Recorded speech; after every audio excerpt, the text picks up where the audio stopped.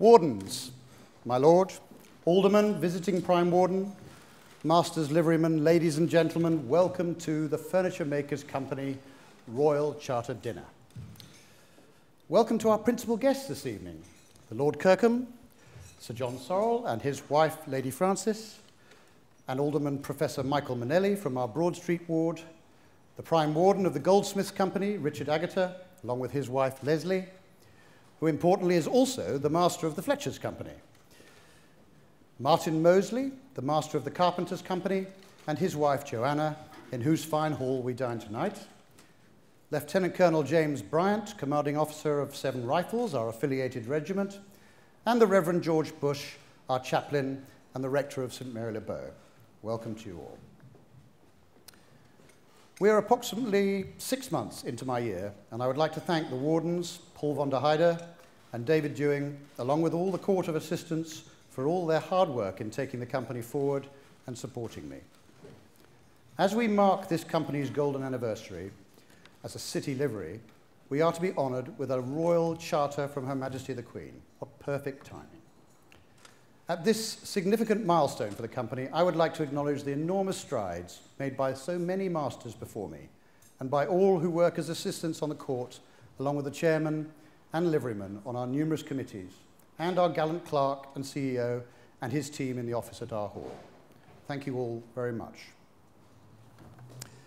I am delighted to have some of our corporate members with us here this evening, and along with their guests. Welcome to B&Q, Blum, CD UK, Chaucer, Furniture Village, Willison Gambier, and our newest corporate members, Bright House, along with all of their guests. And thank you very much for your support for the livery.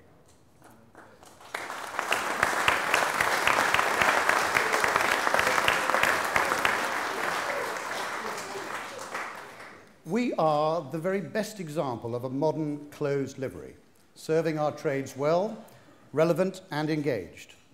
Our livery and trust will raise and deliver over £250,000 of charitable gifts, plus provide conservatively a further £250,000 worth of pro bono work. So £500,000 this year, and in 3 years we expect it to be at least £750,000 a year. I can tell you that's a good deal more than many of our more senior liveries in the movement. Together with all our trade associations, the British Furniture Confederation and the All-Party Parliamentary Furniture Industry Group, we ensure we are getting the level of support from government merited by a furnishing sector which delivers £20 billion a year to the UK's GDP. That's about 3% of the total. And it's a sector that employs over 250,000 people. To put that in perspective, our giant financial services industry, one of our country's strongest assets, contributes about 13% of the GDP. We have a lot to be proud of and to talk about. Our membership continues to increase. We have admitted 5 liverymen and 41 freemen in recent months. And the new chairman of membership, Alex Saville-Brown, tells me that the trend is continuing with good numbers expected over the next 6 months. Excellent news and a sure sign of our relevance to our members. I would like to welcome the new liverymen and freemen who have joined the company recently and who are with us here for dinner tonight. So if I may I ask the new freemen, that's Mark Green, Dennis Keeling, Vince Linnane, Rene Mascari, Paul Stackhouse and David Woodward, along with the new liverymen, Debbie Johnson and Phil Reynolds, to please stand and be recognised.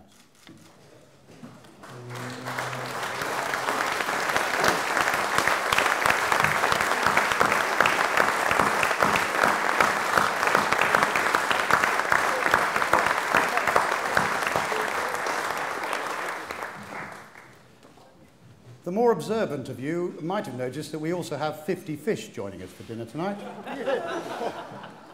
These are goldfish to represent our golden anniversary, if nobody had quite worked that one out.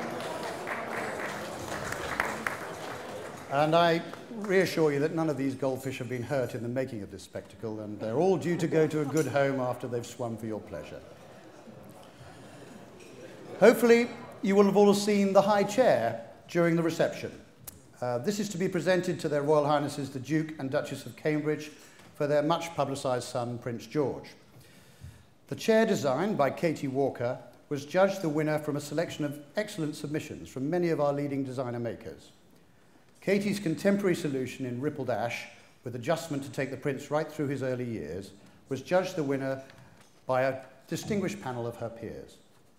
Congratulations to you, Katie, for an excellent design. Please stand.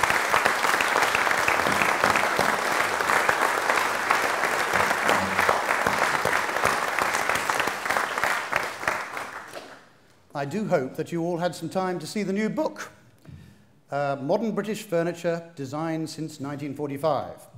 Leslie Jackson, its author, has been busy signing copies, very busy, she's got writer's cramp in fact now, and is one of our special guests tonight. Welcome to you, Leslie.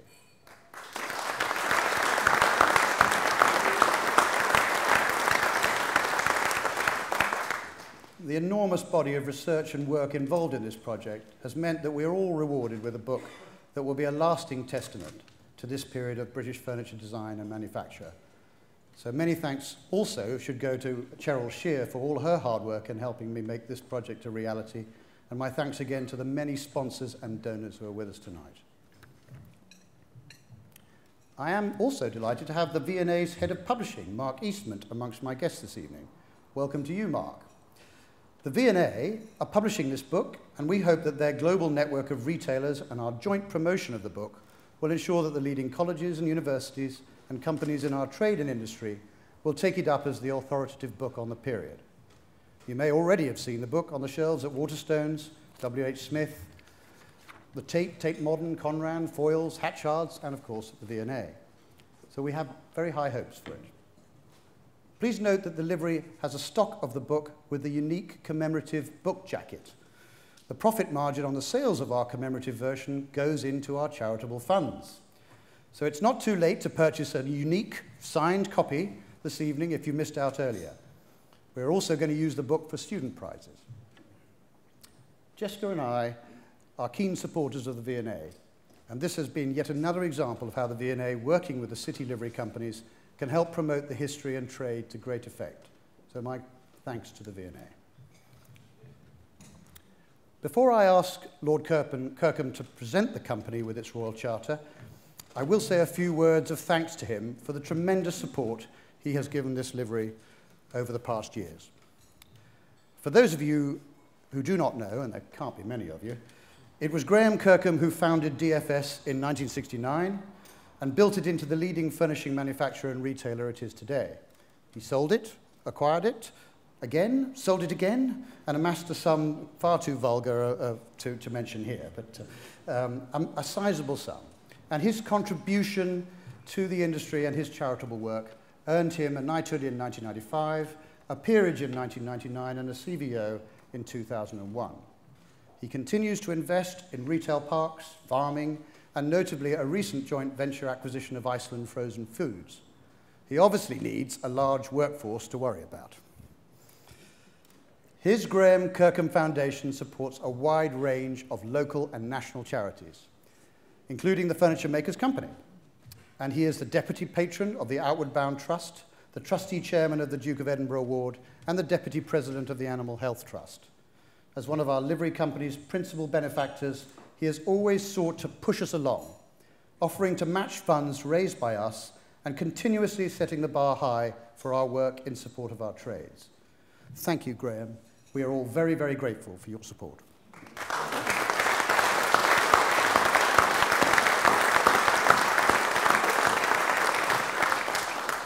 I'm sorry, this is rather long. I won't be long now. Some of you may be wondering what a Royal Charter is and why the company has been honoured with one. Well, you will have seen a lot about the power of a Royal Charter in the press today. Coincidentally, through the use of a Royal Charter, Parliament have, somewhat controversially, been granted power over the press and its regulator. Royal Charters are only conveyed by the monarch to grant a right or power on a body corporate, or occasionally an individual.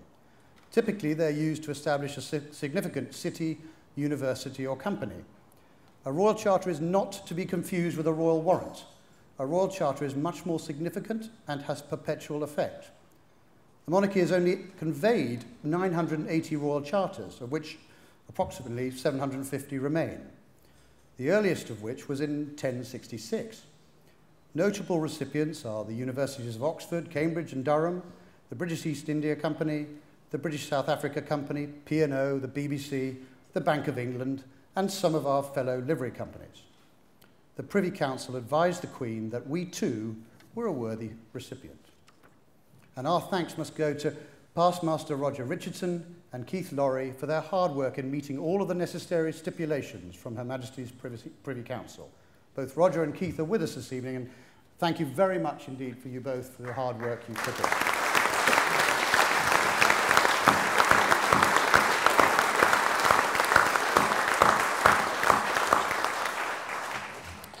My Lord, may I now call upon you to say a few words and make the presentation of the Royal Charter.